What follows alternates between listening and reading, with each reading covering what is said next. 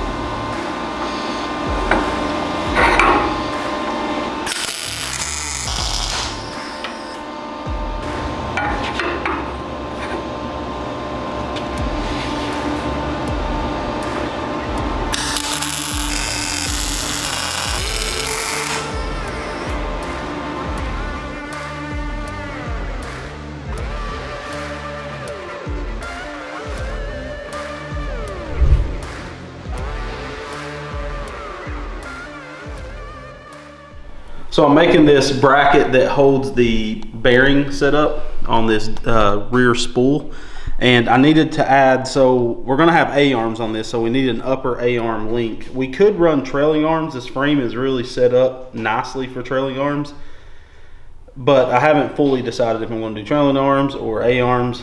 A-arms is way faster and easier, and you get a true like tire travel in your suspension, like they don't change caster, camber, nothing like that. So I may go with A-arms, but we need, if we do A-arms, we need an upper bar for our upper A-arm. So what I'm gonna do is add a crossbar right here, and this is, I measured 17" from the chassis back on each side and made my mark. Then with these Centurial tools, we've shown these in the past, and it was super quick to do this. Basically, I made my mark at 17 inches on this tube from the rear of the chassis, and then I took this string line tool, used their magnets, everything's shown on screen that we use in this little kit, and then basically took my angle finder and found out what angle this is, and you minus 90 degrees from whatever that reads, and this was 110, so that would have been a 20 degrees notch is what we need to do to meet this tube here. And then you put gator clips on the center of the tube on each side, and if you measure from those two, that's how long your overall piece of tube needs to be. So I cut a piece to that measurement and did a 20-degree notch on each side. Now, how they have this set up is you're going to basically, you know, let's say this was 26 inches from gator clip to gator clip. You're gonna cut a piece of tube at 26 inches. You're gonna, when you put it in your tubing notcher, you want the center of the tube to meet the center of the notcher hole saw. I don't like to do it that way because it dulls your bit quite a bit more, and I'll show you over here on the notcher. So this is set up at 20 degrees. If I put this in, you can see it meets that notcher perfectly, but I'm going to slide it back a little bit. So what they're saying is, if this was a straight piece, you would make the center of this blade line up with the center of your tube. Only bad thing, that's a roundabouts right there. That's a heavy notch to do, which is going to dull your notcher down quite a bit. So what I like to do is whatever my overall length is, I go ahead on 1 1/4, I go ahead and minus a 1/2 inch off that. And then I set this in not just however deep. I like my notches to be about 3/8 of a notch. So I set them in and notch it. You may have to trim a little bit, like do a second notch. But I hope that if you've notched tube, you know what I'm talking about. Like doing an aggressive notch like that dulls this down. The piece is hard to get out of the inside of the blade. So I always say, I personally minus a 1/2 inch and then just set my tube at 3/8 of an inch in. Because I just don't like to, these things are like $7 a piece, and I can normally build a whole entire chassis with a hole saw. And if I was to do it that way, I feel like I wouldn't get as much life. But this is one notch. I didn't remeasure, didn't re-notch or anything. And look how good this fits in here. We slide that in. Now this is supposed to be the center of our tube. You see we're a hair bit off, but all I would have to do is take a blade thickness off and it would, I mean, that's perfectly fine because this isn't like have to be dead on that. But one notch, like one time doing it, that was super fast. So now I can clean this up, tack this in, and then I can put some down braces. And that's just gonna strengthen this whole engine cradle. But some braces that go from here up to this and notch those in on both sides. And then I'm either, even if I don't do A-arms, I'm still gonna add this because it's just strengthening all this and we won't get any kind of flexing. So let's proceed on so we can get ready to build our rear suspension.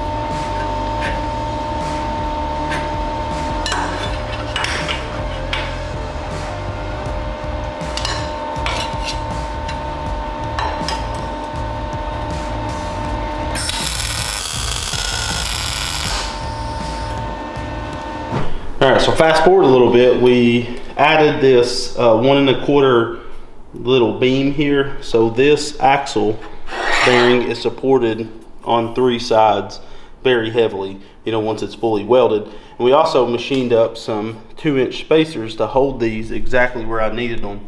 And we can either keep these or leave them in there, it doesn't really matter.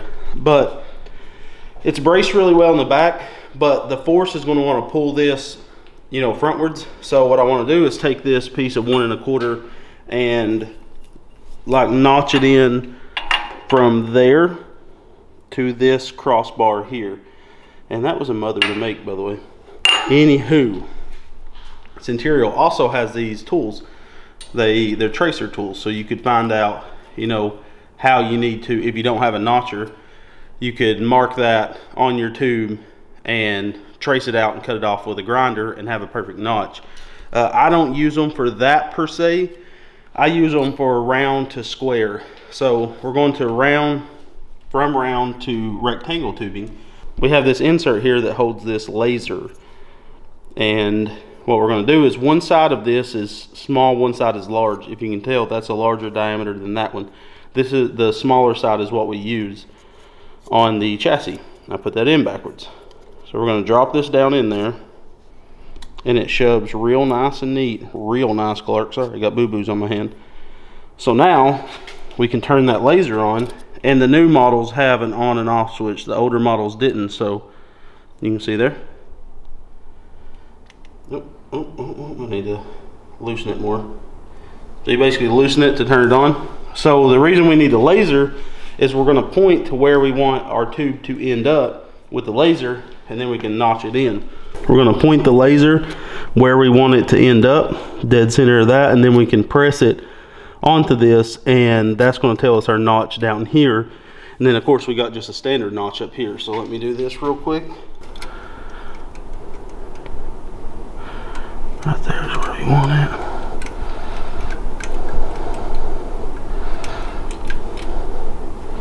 So you can see we have our notch now. So we can press very gently. Laser in the eyeball. Frickin' laser. we can press this out. So now we can trace this on our piece of tube here, and that's going to be the exact shape we need to match up with that square tube. Super simple. Takes just a few minutes, taking us longer of course because we're filming it, but you know how it do be though. So I did push some of my pins. I messed with that, but that's the way it needs to be. And you can also press them down right here. Okay, that's going to be good. So now I can go from this end, slide my piece of tube in it, and trace that puppy and go cut it out with a grinder. This is a scrap piece of tube that I had. It's going to work out real nice, Clark. Maybe you can see that, but that's how we have to cut it out.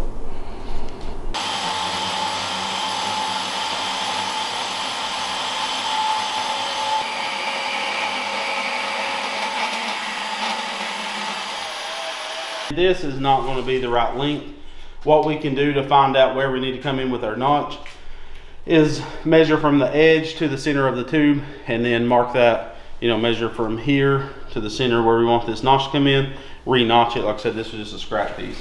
And of course I can't lay it down in there like I want to because it's too long, but once I lay it down in there, this notch will meet up perfectly. So go ahead and measure for that.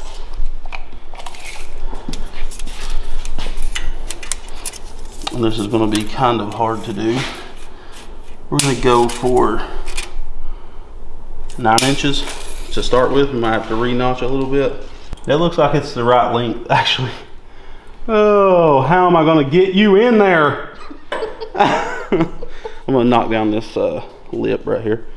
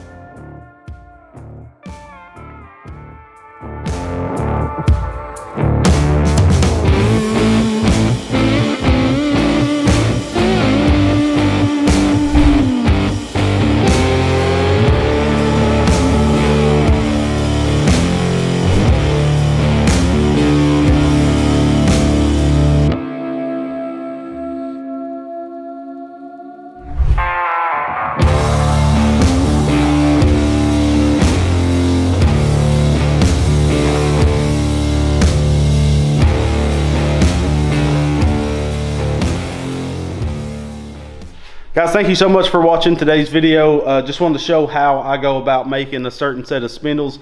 Now, every one of our chassis are different, so we can't just use these spindles for everything.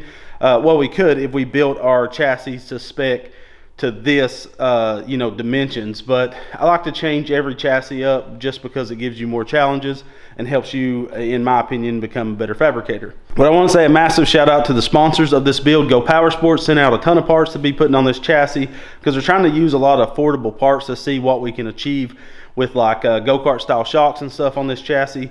And we use that 1 1/4 chrome ollie race kart axle from Go Power Sports. That's our stub axle. We might switch it out with like a 6 blind axle because I'm really scared that 1 key won't be enough to hold this power, but we'll cross that bridge when we get to it. Centurial donated the engine. Massive shout out to them. Their tools has helped out a ton in how fast I can fabricate. They're really cheap, and if you have a 3D printer, you can actually download the schematics to their tools and print them right out, and you can buy like the pins and stuff from them to save you money, because all they're trying to do is get people out in their garage building, and that's awesome in our opinion.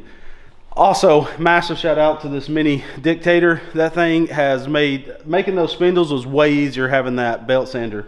This thing freaking eats steel like nobody's business. I love having this thing. We're getting a table set up over here very soon, a steel table to mount all this stuff on, so we don't have to waste table space on our weld table with our vise and everything. But that's to come. But yeah, let me know what you think about these spindles. They're 3/16 for the sidewalls. That's 3/16, and we capped them off with 1/8 inch, so they're not too heavy, but they're super beefy. I always overbuild stuff than underbuild it, and we went with 1/8 inch tabs this time, and I'm going to make them box tabs. That's why they're shaped like they are. They're going to be fully boxed in and super strong, but lighter than 1/4 inch thick tabs would have been. So super pumped about this build. Guys, make sure to check out all the links in the video description. They help us continue to do these videos. We'll have the A-arm video out hopefully next week where we build the full A-arm setup, and we won't be able to mount the shocks until it's actually on the ground, but we'll get all the A-arms built and the shock mounts made, and then we can move on to the front. We had to do the rear first so we could use standard length Miata CV axles and not have to cut them or anything, buy off-the-shelf parts to replace it. So thanks so much. Check out those links. We love you guys, and God bless.